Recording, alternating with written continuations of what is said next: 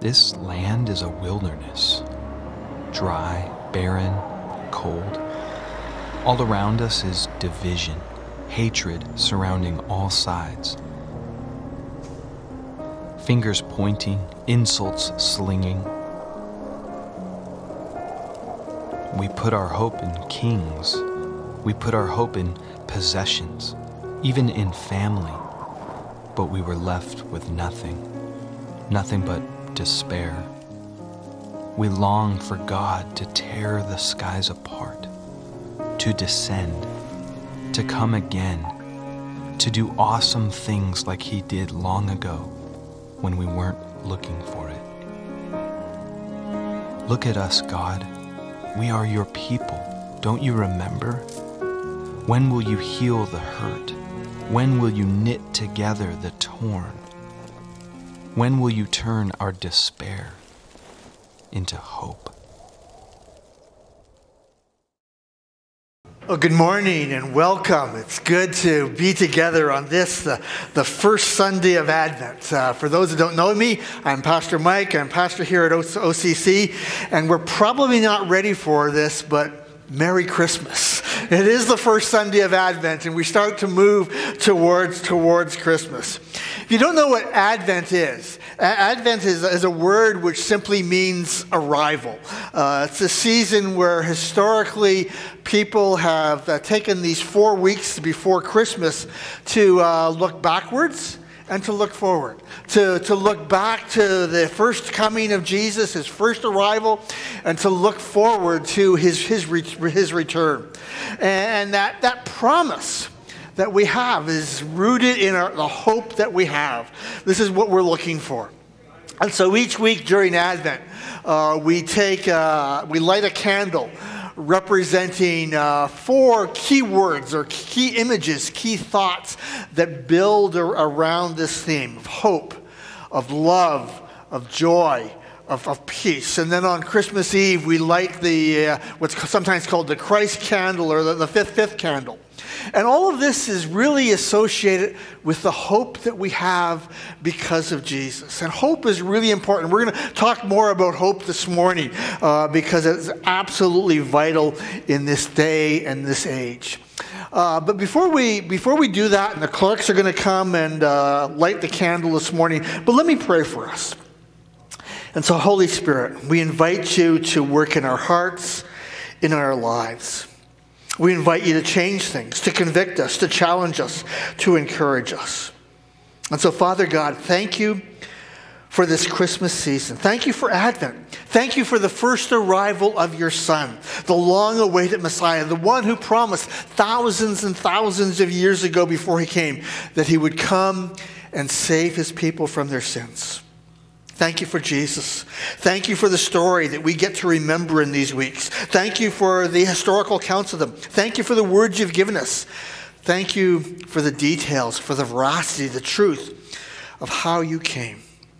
And so, Lord, thank you for helping people who are sometimes weak in faith, like sometimes we are, as we go into this season, Lord, as we go into these next weeks leading up to Christmas. And I pray that your Holy Spirit work within us. Not just us here at OCC, but in the church in this city, a church across this country, this church around the globe. Give us hope, Lord. Remind us of our hope. Remind us of the foundation that we stand on, the kingdom that we've inherited that can never be shaken. Remind us of this kingdom, Lord, because there's so much shaking going on in our world. So much shaking going on in our hearts and our lives. And so we need you, Lord, to comfort your people. Holy Spirit, you are our comforter. And so we thank you that you want to do this work. And today, as we look at some Old Testament prophecies and their fulfillment, Lord, would you work in an amazing way. So I pray for everybody listening here, for those who know you, for those who don't yet know you. Would you call all of us to yourself? In Jesus' name, amen. Amen. So I'm going to invite the Clark family to come, and they're going to read and light the Advent candle.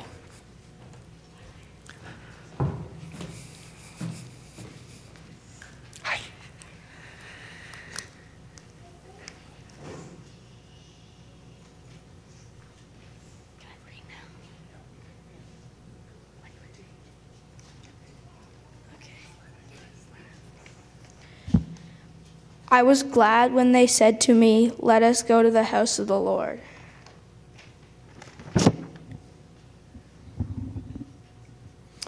We are glad, whether we drove in or we logged on. We are glad to be here in this community with this family. It is a place of joyful hope, of radical welcome. It's a place where, together, we can wait in wondrous anticipation of the kingdom to come. The prophet Isaiah wrote, "Nevertheless, there would be no more gloom for those who are in distress. Nevertheless, there will..." In the past, he humbled the land of Zebulun and the land of Naphtali. But in the future, he will honor Galilee and the nations. The people walking in darkness have seen a great light. On those living in land of deep darkness, a light has dawned. Luke records the story of Simeon who took the baby Jesus in his arms and praised God, saying, "Sovereign Lord, as you have promised, you may now dismiss your servant in peace. For my eyes have seen your salvation, which you have prepared in the sight of all the nations, a light for revelation to the Gentiles, in the glory of your people Israel." We light this candle as a sign of our hope, our joyous hope that we can be restored, our faith restored, our strength restored, our confidence restored, our joy restored, as we watch and wait with all God's people for the promise to be fulfilled.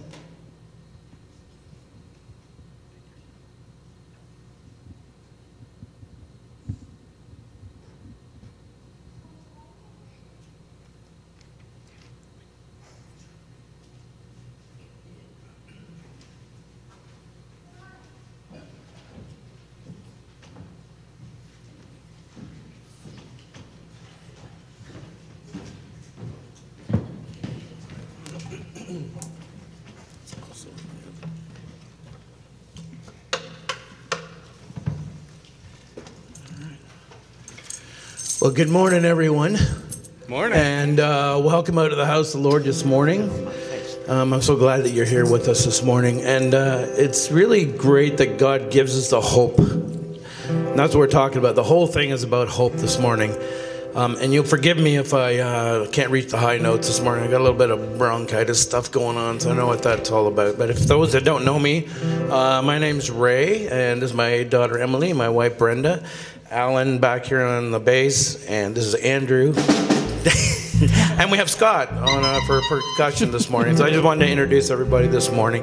And we picked some songs this morning that will give you hope. So the words in them will talk about, you know, what God has done for us, and He's for us. And we mishmashed it with a bit of Christmas stuff too. So I invite you to stand with us this morning. Let's sing this together.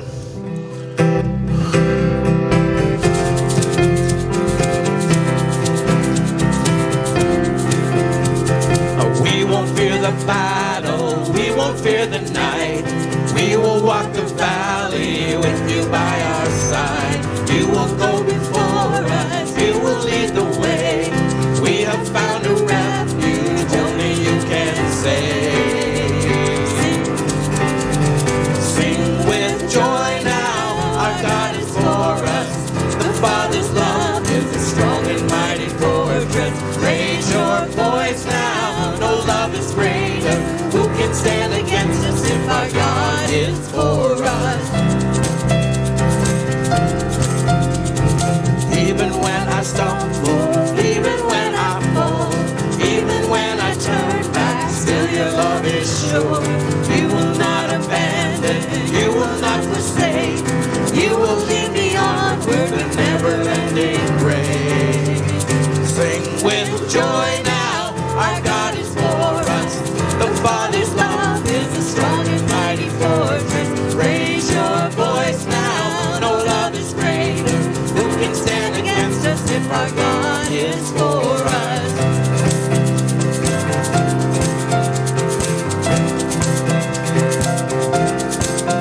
Neither height nor depth can separate us. Hell and death could not defeat us. He who gave His Son to free us holds me in His love. love. Neither height nor depth can separate us. Hell and death do not defeat us. He who gave his Son to free us holds me in his love. Sing with joy now, our God is for us. The Father's love is a strong and mighty fortress. Raise your voice now, no love is greater. Who can stand against us if our God is for us? Sing with joy now, our God is for us. The Father's love is a strong and mighty fortress. Raise your voice now, no love is greater. Who can stand against us if our God is for us?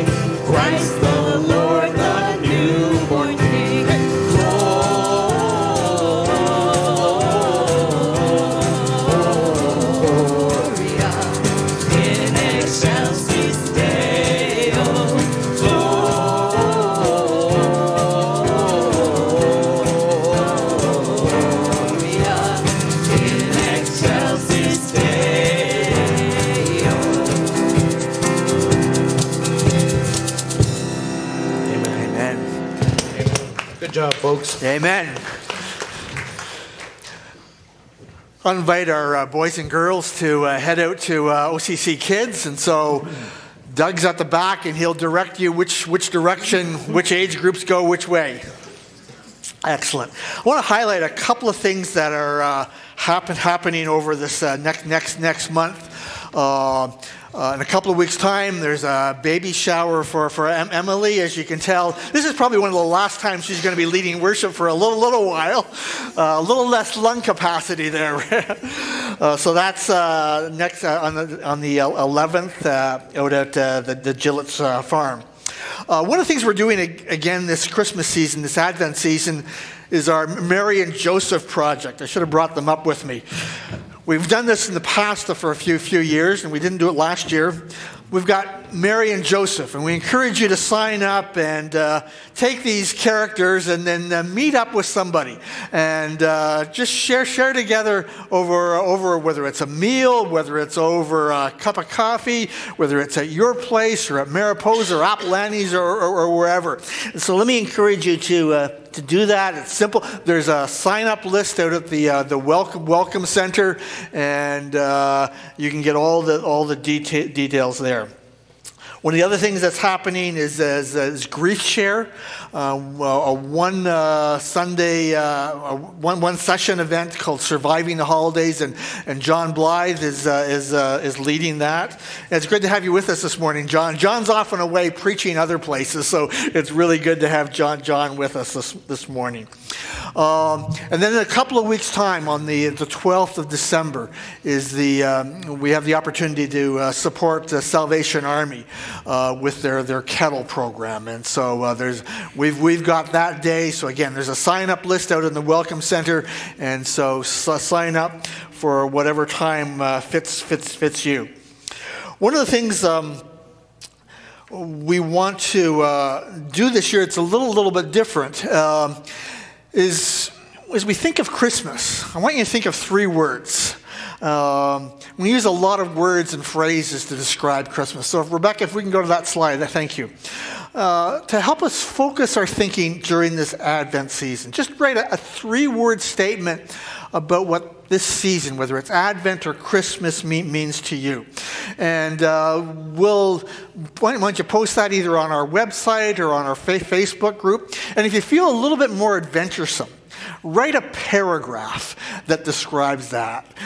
Send us that description, and we'll work that into a variety of things over this next month. So 3 words to post on our OCC web or on our Facebook group, and then for the more adventuresome, write a paragraph that just expands on that.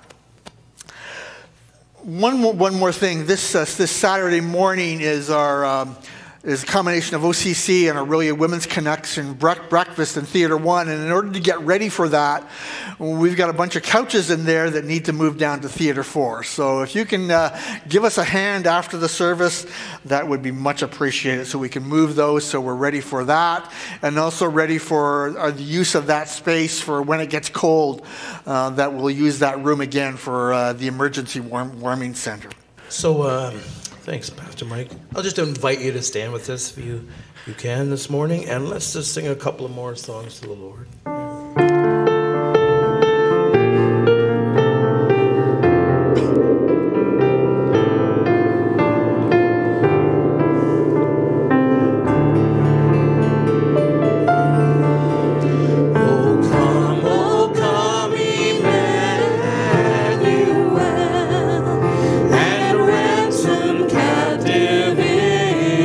Israel, that mourns in lonely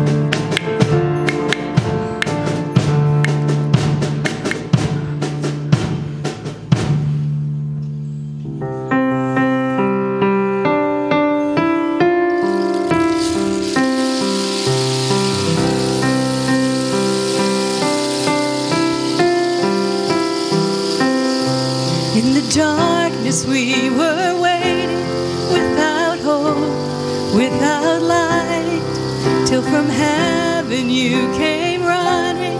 There was mercy in your eyes to fulfill the law and prophets. To a virgin came the word, from a throne of endless glory to a cradle in the dirt.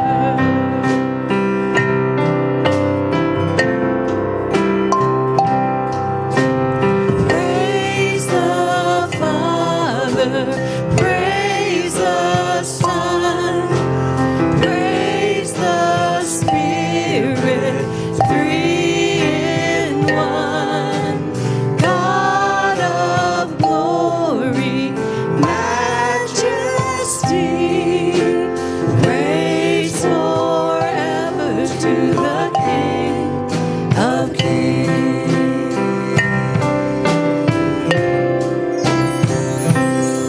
To reveal the kingdom come and to reconcile the lost, to redeem the whole creation. You did not despise the cross, for even in your suffering you saw to the other side, knowing this was our salvation. Jesus, for our sake you died.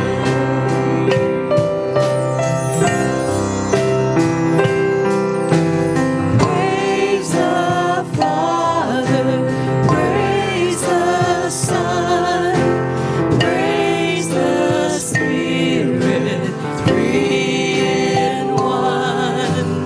God of glory, majesty, praise forever to the King of Kings.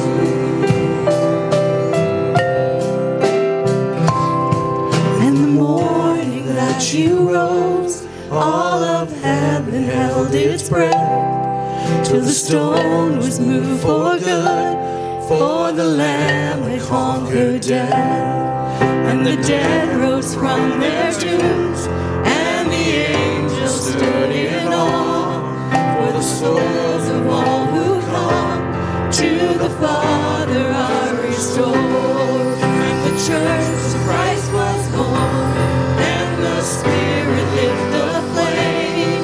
Now the gospel truth of old shall not kneel, shall not faint. By his blood and in his name, in his freedom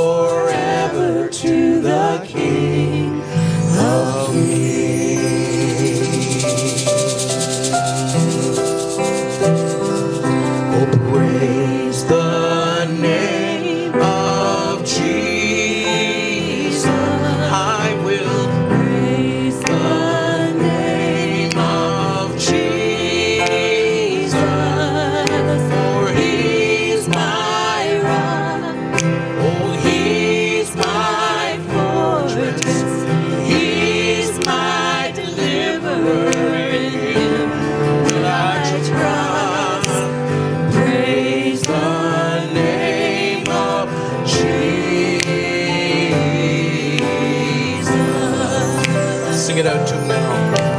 Praise the name of Jesus. I will praise the name of Jesus. For he's my rock, he's my fortress, he's my deliverer. In him I trust. Praise the name of Jesus. Let's do our voices now.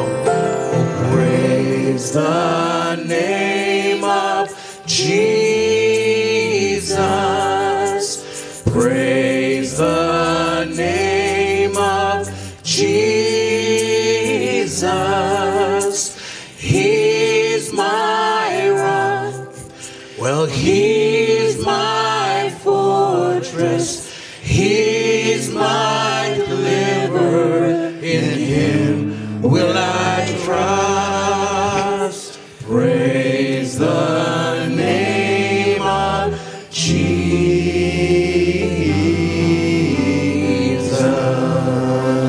As we do this morning, Lord, we give you praise and honor and glory for who you are. We thank you for the hope that you give us, Lord, this time of the year. Lord, that's really what it's all about.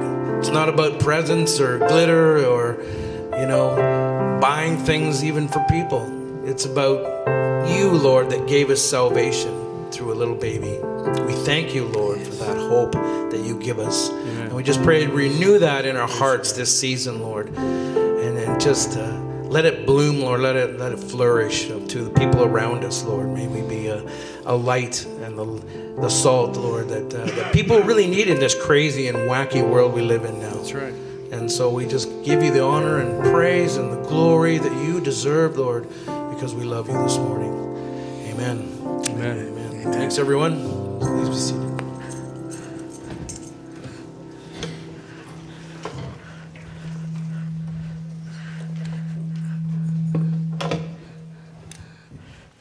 So this morning we're going to be looking at some Old Testament prophecies and New Testament fulfillment.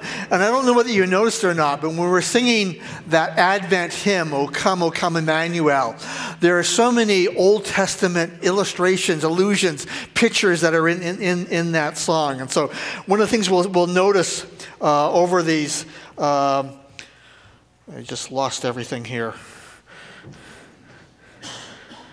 One of the things we're going to notice over this next while is some of these pictures that are there in the Old Testament. We, as I said, we're focusing so much on this image of hope because it's absolutely essential. We have so many things that drive us towards that. Our world, our culture, and this season tries to conjure up these ingredients, of hope, of joy, of peace, of love.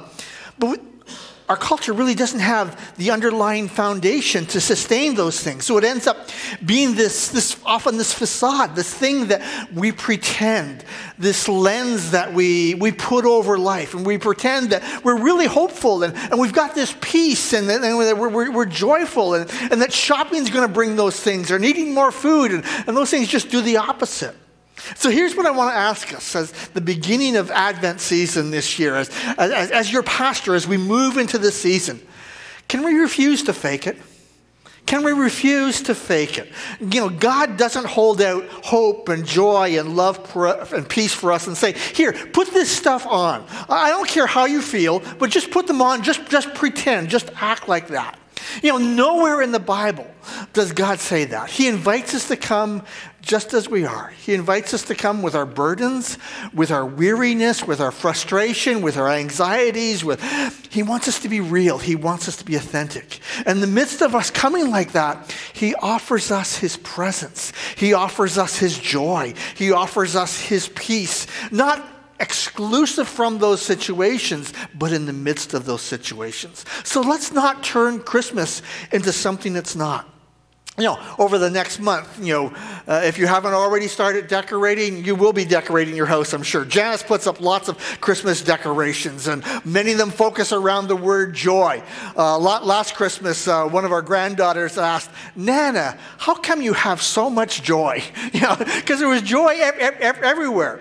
We don't want to go through just go through the motions as a church. We exist to know Jesus, to make him known. And we want to know him more and more in these next few weeks.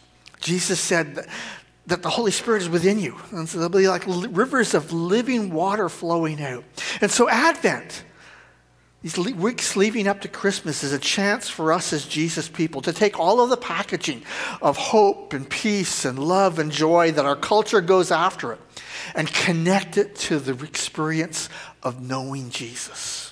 And this whole theme this year is rooted in a prayer of Paul's in Romans chapter 15. And I've been thinking about this and meditating on this for the last little while. Romans 15, verse 13. May the God of hope fill you with all joy and peace in believing, so that by the power of the Holy Spirit you may abound in hope. That prayer has the same ingredients as Christmas, doesn't it? Hope, joy, peace, it's all there. But did you notice that this is a hope sandwich? It begins with hope, it ends with hope. Paul calls God the God of hope. That's the name he gives him, the God of hope. He's saying that hope is a characteristic, an essential characteristic of God's nature, God's character. It's who our God is. And that means for us that there's a reason to believe that there is good ahead of us. Not as a prosperity gospel, but there's always reason to believe that there's good that lies ahead of us. Our God is the God of hope. Our God's not the God of false hope. He's the God of hope. And through your life, and for many of us in this season, we're experiencing the results of not putting our trust in God, but putting our hope in false hopes. Whether it's career or family, ambitions, resources, hope in a world that's not going to shake, hope in an environment that's not going to attack us. There's all kinds of false hope. But our God's the God of hope. At times, I can be a little bit pessimistic. And part of what that means is that even in my relationship with God, one of my struggles is to wrestle my pessimism down and to take the lies captive. And part of doing that is praying the prayer of the psalmist. Psalms 27:13 says, I remain confident of this. I will see the goodness of the Lord in the land of the living. Wait for the Lord. Be strong and take heart and wait for the Lord. That's the prayer of someone who knows that their relationship with the God of hope will not disappoint, because God is so trustworthy. And then as we look at some of these Old Testament prophecies in just a moment and then see the New Testament fulfillment, we need this setup. And it says, wait for the Lord. And for God's people, it was sometimes hundreds of years. And we get frustrated when we got to wait 10 minutes. If our God is the God of hope, it means he is trustworthy. We're living in a famine of hope.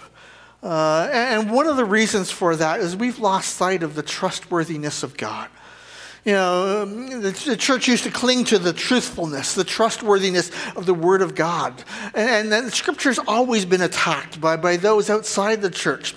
But today, there's a movement within God's people.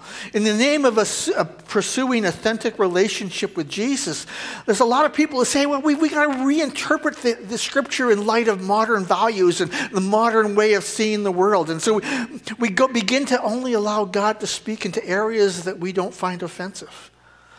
And that begins to undermine the foundation of our life in Christ, to undercut the reality that God has spoken.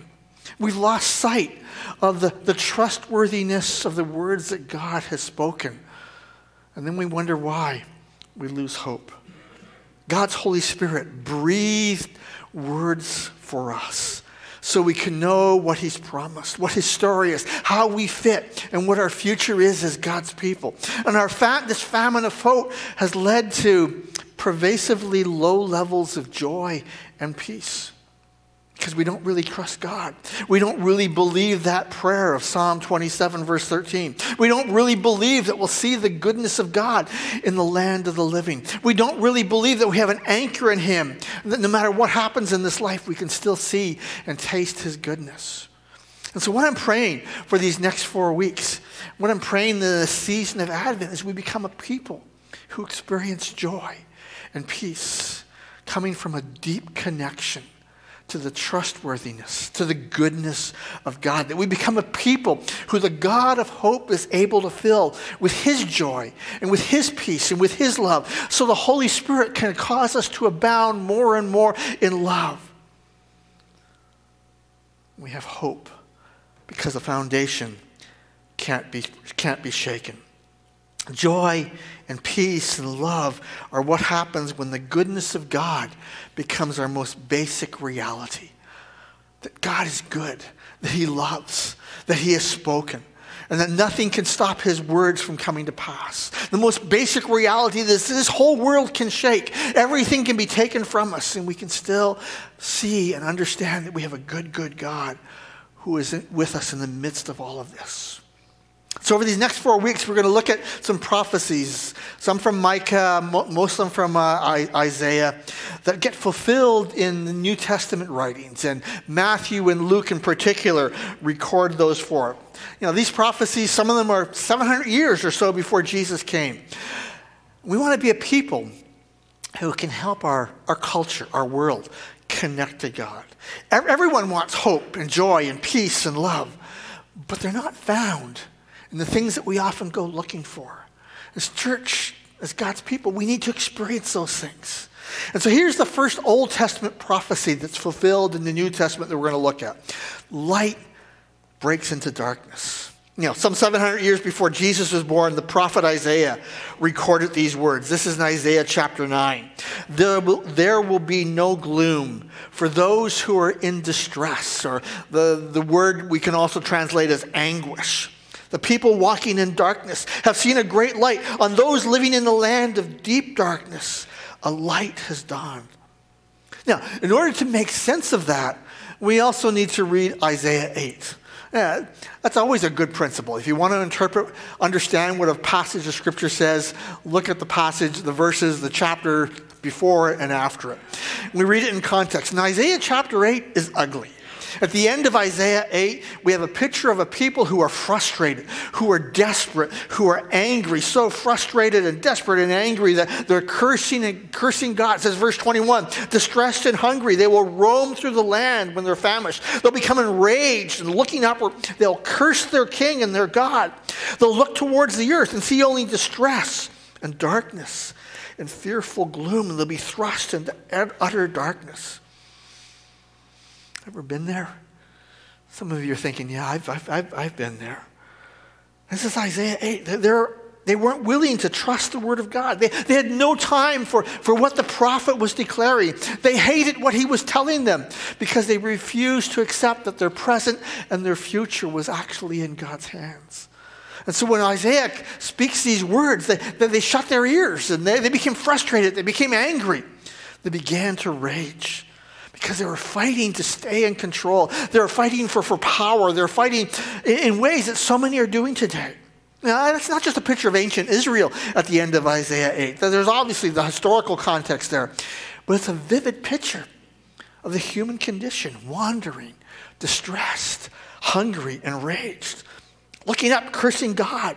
Looking out on distress and darkness. At the end of chapter 8, they will look towards the earth and see only distress and darkness and fearful gloom. Everything's settling in on them. And they will be thrust into utter darkness, thrust into thick darkness. We need to know, and maybe it's a bit of an aside, but the Bible never shies away from naming our darkness. The Bible never shies away from anger, from hatred, from cursing God, from people who are frustrated and desperate. Sometimes, as God's people, we shy away from that, from inviting those realities, inviting those conversations. But that's a mistake. It doesn't reflect the heart of God. You know, read the Psalms. And the psalmist cries out to God. He laments. God himself, by his Spirit, breathes out these words that include the depictions, and we've looked at that in Habakkuk the last couple of weeks, of people who are struggling with him. It's okay to acknowledge that. It's where you are. It's okay. Advent is for you. See, God paints our darkness. He paints our darkness with realism because he wants to speak to us in the midst of the dark. That's why Jesus came to us in the dark. Isaiah 9, there'll be no gloom for those who are in anguish. The people who walked in darkness have seen a great light. Those who dwelt in a land of deep darkness, on them has light shone. It's interesting when you look at the text here. This is a prophecy for the future. Isaiah is writing this some 700 years before Jesus was born. But Isaiah is using past tense verbs. It means that this prophecy is so sure, so certain in Isaiah's eye, so foundational, so unshakable, it's like it already happened. God spoke it. Isaiah says the promise is God's going to send light into the midst of whatever darkness you're walking into. It's something that he repeated multiple times. Isaiah 42, verse 6. I, the Lord, have called you in righteousness. I'll take you by your hand. I will keep you and make you to be a covenant for the people, a light for the Gentiles, to open eyes that are blind, to free captives from prison, release from the dungeon those who sit in darkness. And if you know Luke, you know that Jesus said almost the same thing in Luke chapter 4. Isaiah 49. It's not too small a thing for you to be my servant, to restore the tribes of Jacob, bring back those of Israel I've kept. I'll make you to be a light for the Gentiles, light for the nations, that my salvation may reach to the ends of the earth. Yeah, that's so important for us to understand. This about life with Jesus. Darkness will descend. Guaranteed 100%. Darkness will descend into our world, into your life. But we're never left without light. And the hope of light in the darkness, the hope that the nation of Israel passed down from one generation to the next generation to the next generation, words that they committed to memory were the things that they held on to. The hope that the Holy Spirit made sure would never be completely extinguished. You see, the Holy Spirit, God's Holy Spirit, is intent on filling his people with hope, even in the midst of the darkest times. He wants to speak hope into your darkness and give you hope. He's the Spirit of the God of hope. And so some 700 years after Isaiah recorded these words from God, Luke in the New Testament includes the story of Simeon and his account of Jesus' birth. So let's flip over to Luke chapter 2, verse 25. There was a man in Jerusalem named Simeon. He was righteous and devout. He was waiting for the consolation of Israel, and the Holy Spirit was on him. It had been revealed to him by the Holy Spirit that he would not die before he had seen the Lord's Messiah. Now, this is the only thing we know about Simeon. It's the only place he's mentioned. But somehow this guy, he knew from the Holy Spirit that he wasn't going to die before he saw the fulfillment of the prophecy, before he saw the Messiah. Now, that probably made him a crazy person. You know, his friends would have thought he was weird. You know, yes, the whole nation was waiting for the Messiah, but I'm sure this guy, he was talking about it and looking forward to it and talking about how the Messiah was going to come and they're going to change everything. And, you know, it's like you run into somebody who's convinced that Jesus is coming back before the end of the year and you start wondering whether he's got everything all together. Simeon was that guy, except the Holy Spirit really had revealed to him that you're going to see the Lord's Messiah, the Lord's Christ, before you die. And so one day, Simeon, full of the Holy Spirit, he was abiding, resting, living in the Holy Spirit. And he walks into the temple courts. In verse 27, the parents brought the child Jesus to do for him what the custom of the law required. And Simeon took him in his arms and praised God, saying, Sovereign Lord, as you have promised, you may now dismiss your servant in peace. For my eyes have seen your salvation, which you have prepared in the sight of all nations, a light for revelation to the Gentiles and the glory of your people Israel. You know, this is Mary and Joseph bringing Jesus for his dedication. This is really weird.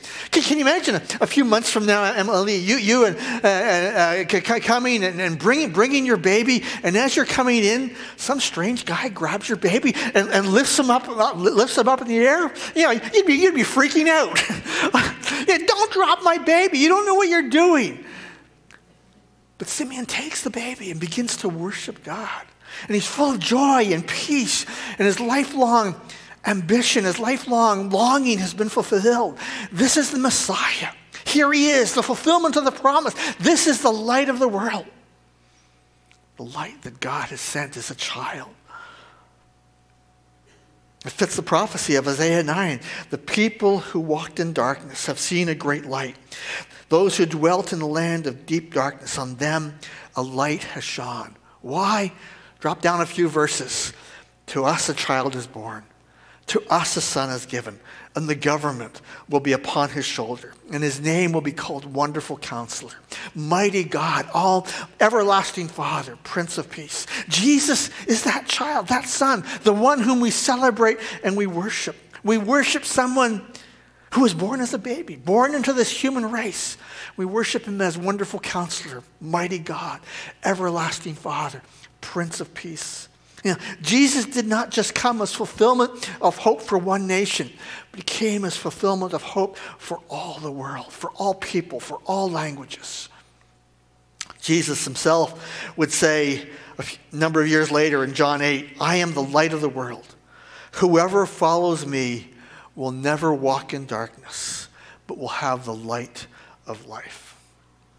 You know, if you're not a follower of Jesus, if you don't know Jesus in that intimate sense today, that's his invitation to you. I am the light of the world. And if you follow me, you'll know my light in the midst of your darkness. Darkness will descend, but you'll not walk in it. Darkness will descend, but you'll have the light of the life. The psalmist said his word is a lamp to your feet, a light to your path. Jesus has come, and we need to allow the God of hope to fill us with his joy and his peace so we can abound with God's hope. That's Romans 15, isn't it? May the God of hope fill you with all joy and peace as you trust in him, so you may overflow with hope by the power of the Holy Spirit. And all we need to do to experience is look into the light of Jesus who's already come. So very quickly, in the few minutes we have left, three things. Look into the light of Jesus and see first that every word the God of hope speaks comes to pass. Every word he speaks comes to pass. There's nothing that can cause a single word from the mouth of God to turn back void, to return fruitless. Every word he speaks come to pass. Doesn't matter what our perspective is. It doesn't matter what people say about his words. It doesn't matter how we try to reinterpret his words. God says, my words will return to me. And so how do we know his words? How can we know what they are? How can we know what he's spoken, what he's promised to do, what he's commanded us to do, what he's told us? How can we know his story? How can we know what our purpose is? How can we know what God's doing in this world? And so we need to be in God's word. We need to be reading his word. We need to be careful with them. We need to let the Holy Spirit, who's been in our brothers and sisters throughout church history, who've wrestled with what it says, begin to speak into us. You know, when we start to delineate between what we'll accept and not expect from God's word based on our current sensibilities, that somehow we've evolved more spiritually than others before us, that we're more in line than others, well, God's word tells us in the last days, hearts are going to grow cold and people are going to have itchy ears, and we'll collect teachers to tell them whatever they want to hear. We don't naturally become more and more faithful to God. We become naturally more unfaithful to God because we tend to ignore his word. And so it's not a matter of always seeking after the new, but it's walking some of those ancient paths, ancient roads, ancient ways. Not from the 1960s or the 50s or the 40s, but from the 50s and the 60s and the 70s, from the time of the disciples, the apostles, and seeing what they really say. It may seem backwards. It may seem upside down to our culture. But those first words, you read the book of Acts, turn the culture, turn the world upside down. We need to know his word so we know what he's promised, so we know his promises, so we can know we can trust him. Second, we need to look to the light of Jesus and see that the God of hope speaks into our darkness. I don't know what is in your life right now, but you need to know that whatever darkness is there, your darkness is not dark to him. You can descend to the depths of the ocean, the psalmist said. You can descend to all the depths, and God is still there. As the psalmist says, you can go anywhere on planet Earth. In darkness, he's spoken light into the darkness. He's inviting you to fill your soul with what he's done, what he's promised to do. His light pierces the darkness. That's what Jesus came for. His light to pierce the darkness.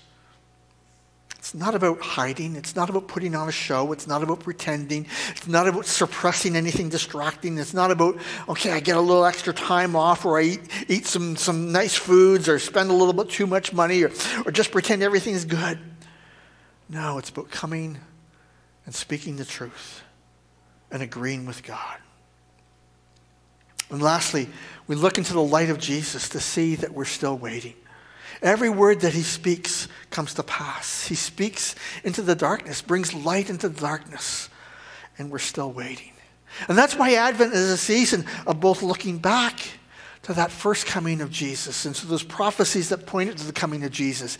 And it speaks also of looking forward to the return of Jesus, to the consummation of the full kingdom of God. We look back Jesus' first arrival, his being born as a baby. We look back at the story of his life and his death, his resurrection and his ascension. And we look forward to his return. Author of Hebrews in Hebrews 6 says, we who have this hope set before us may be greatly encouraged. We have this hope as an anchor for the soul, firm and secure. This hope, solid, keeps us anchored. We need to look forward and look back, because even now, darkness still covers the world we live in. We're living in this already, but not yet, redemptive history. People of light living in the darkness. We're in the world, but not out of the world. And at times, it's a painful place to live. And God spoke in hope into this present darkness in the same way that he spoke hope to the prophet Isaiah, to the people of Israel then. He's told us that Jesus' first advent was just the beginning. Our king is coming again. And when Jesus showed up, the people who had been expecting him were the least ready. The ones who knew the word the best didn't recognize them. We're going to talk more about that next Sunday.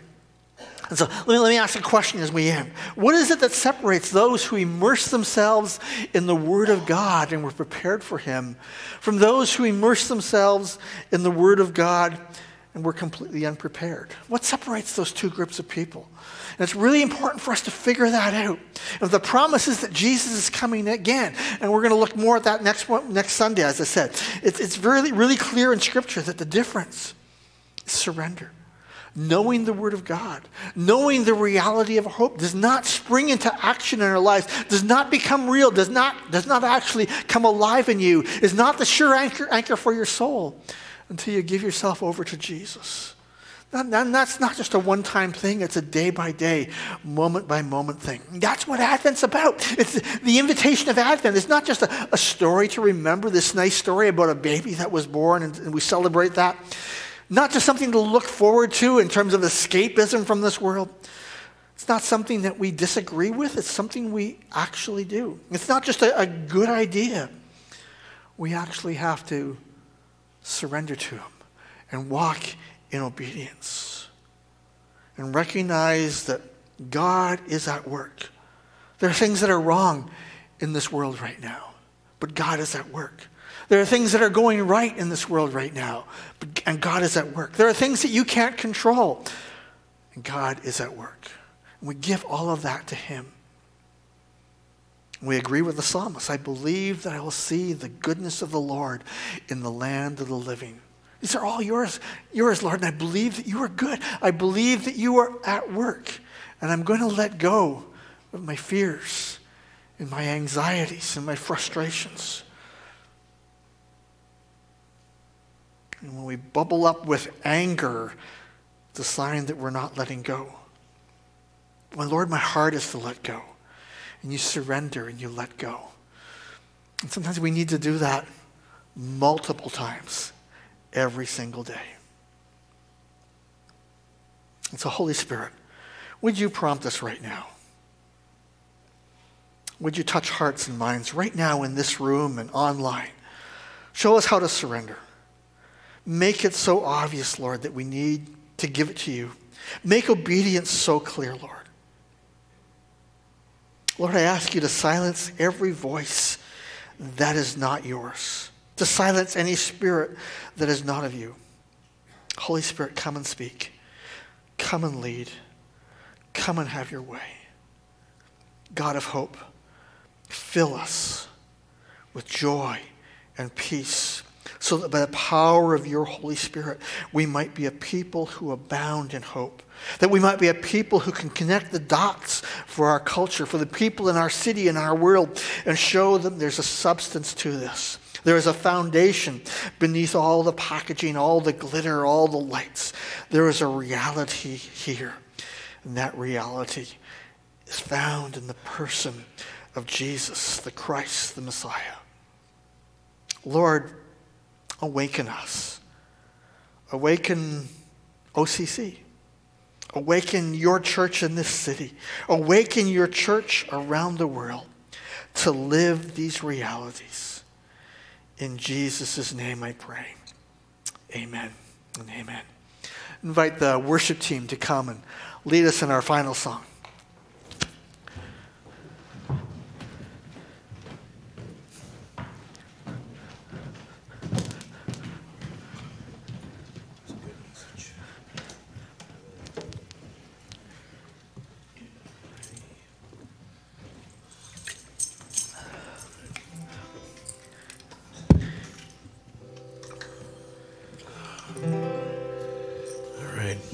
Thanks, Mike.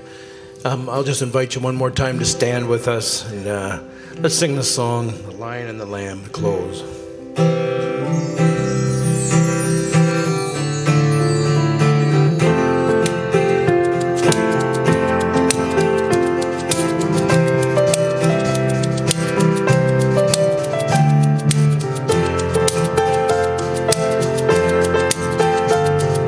Coming on the clouds, kings and kingdoms will bow down, and every chain will break, broken hearts declare his praise. Who can stop the Lord Almighty? Our God is the Lion of Judah. He's roaring with power and fighting our battles. Every knee will bow before him. Our God is the Lamb that was slain for the sin of the world. His blood breaks the chain. Every knee will bow before the Lion and the Lamb. Oh, every knee will bow before the Lion and the Lamb.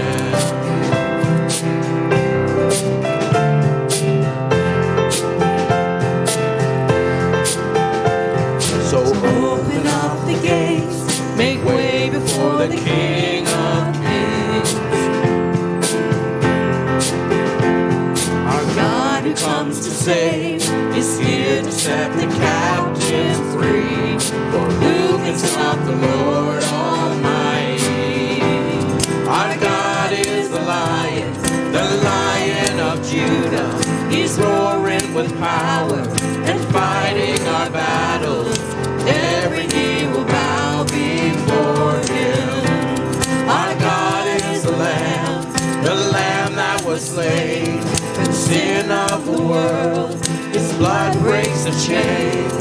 Every knee will bow before the Lion and the Lamb. Oh, every knee will bow before the Lion and the Lamb.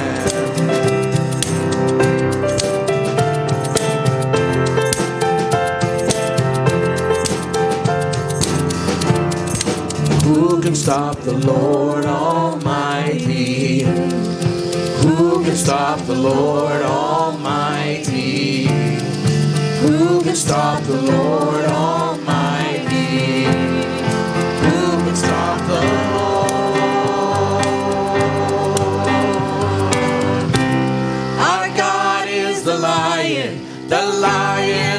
Judah. He's roaring with power and fighting our battles. Every knee will bow before him. Our God is the Lamb that was slain for the sin of the world. His blood breaks the chains. Every knee will bow before the Lion and the Lamb. Oh, every knee will bow before the Lion and the Lamb.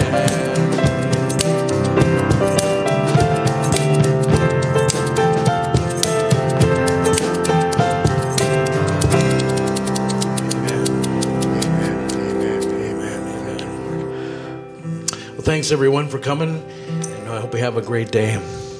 Amen. Couple of things quick. Remember, help for moving couches from Theater 1 to Theater 4. And don't forget to sign up for Mary and Joseph. Oh, yeah. Go with God's blessing.